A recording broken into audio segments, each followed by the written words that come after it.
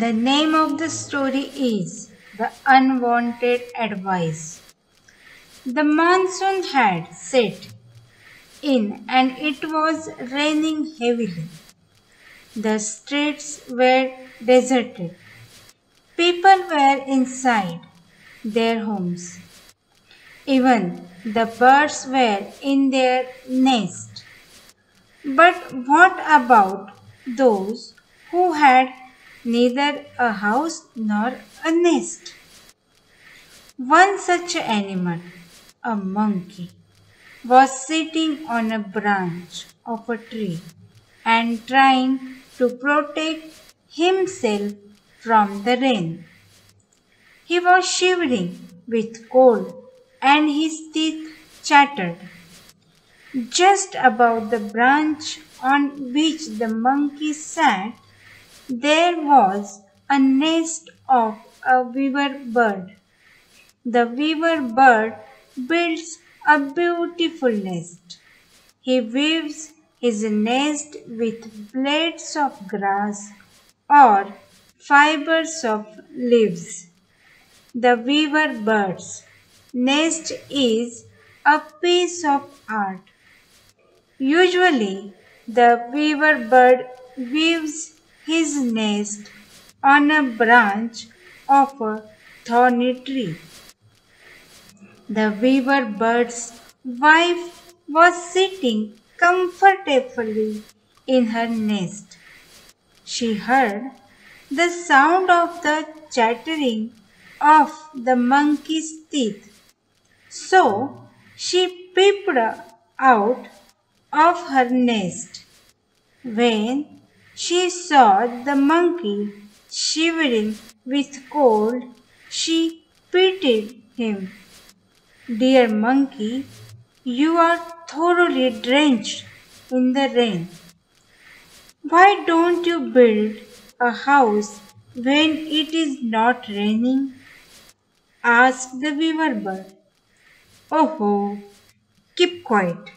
I do not need your advice, said the monkey angrily. Calm down, my friend. You have two hands, said the weaver bird.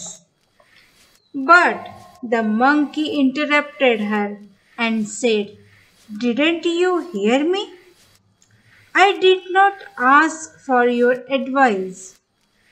Dear friend, oh, how I wish I, too, had two hands like you, said the weaver bird. Now the monkey lost his temper. He said angrily, Why don't you keep quiet? If I hear one more word from you, I will pull out your tongue. But the weaver bird continued to advise the monkey.